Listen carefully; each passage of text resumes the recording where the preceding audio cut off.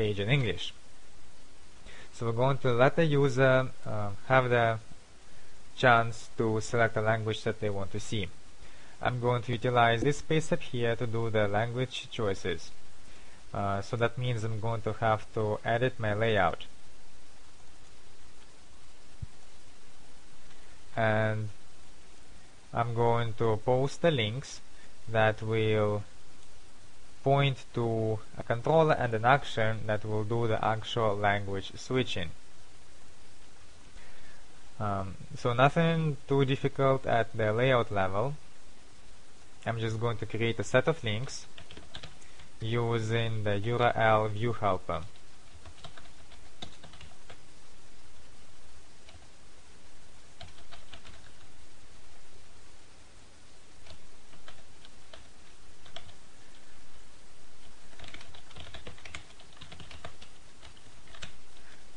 I'm going to stay within the same module, so I'm only going to specify the controller, and the controller I'm going to create is called language switch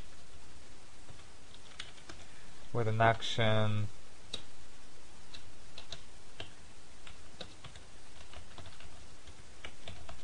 called switch, and English and language as the parameter. Now the difference here is that I am using parameters as a way to tell Zend Framework what the languages are.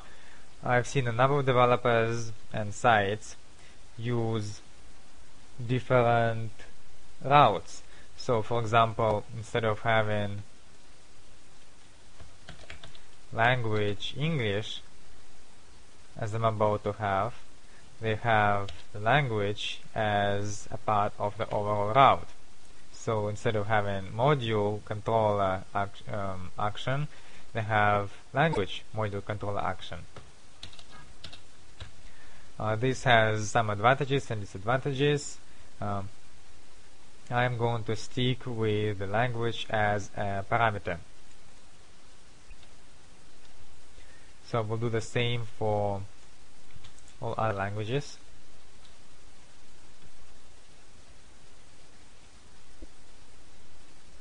It's going to be the same thing, just a matter of changing the parameter.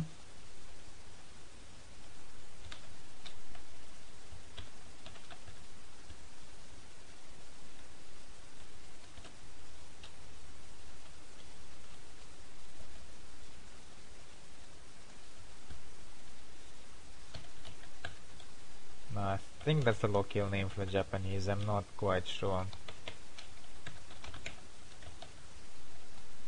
Okay, so now I'm going to have the links available right up here that will allow me to switch the language manually.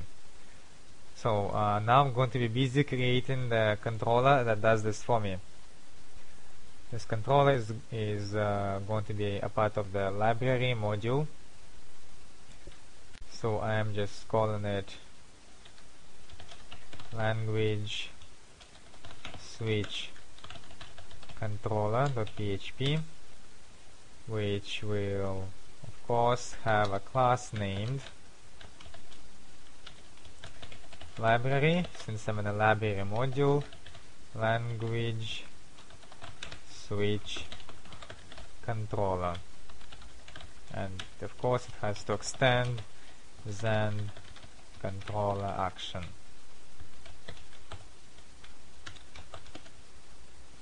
And now because this is just a switching controller, it's not going to display any content, I'm going to disable the layout and the view renderer.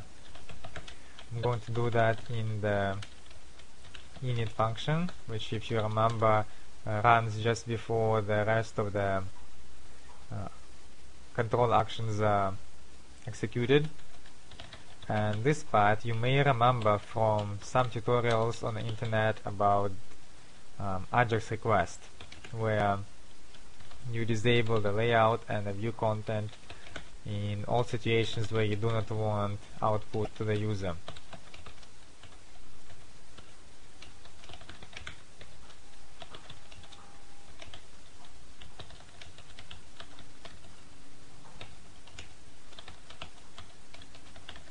So now I'm not going to have any layouts or view scripts processed.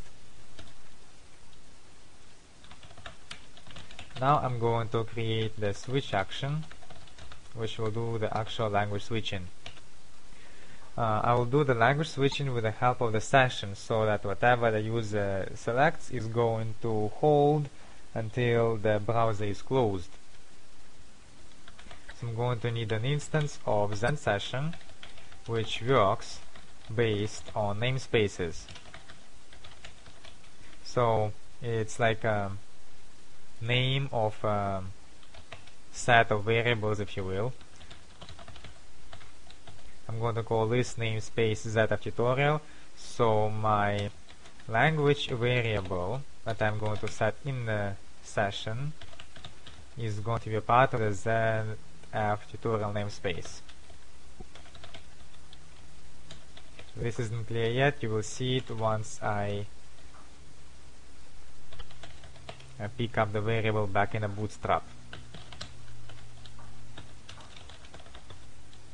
Okay, so far I have created a session with a ZF-tutorial namespace, and inside of this namespace I created a variable called language, which is of course a session variable, and I took the parameter set in the language of the URI.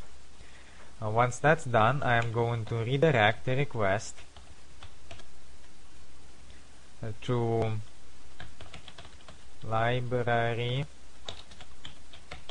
books list. Now of course you can redirect it anywhere you want, maybe even to the page where they came from, but I want to explicitly redirect them to the books list.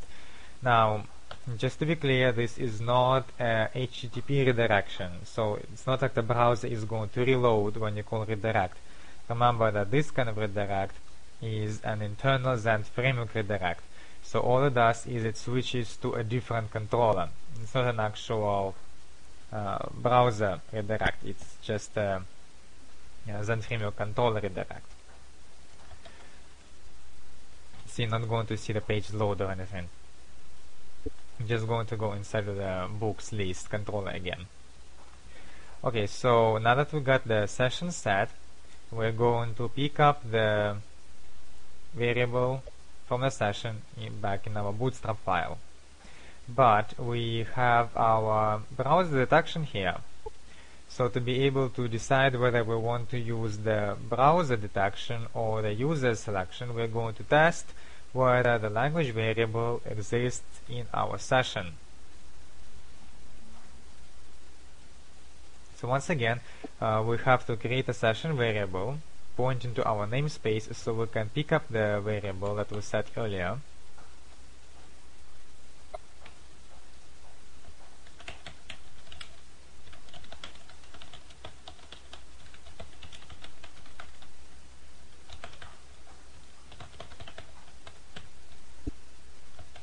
So this is open in the ZF-tutorial session namespace, so we can access it. And I am then going to test whether the language is set in our session. So all I'm doing is basically checking whether the user has set the language variable or not. If the user has indeed set the language manually, I am then changing the requested language variable to whatever the user has selected. And of course, not only do I change the language, but I also change the locale.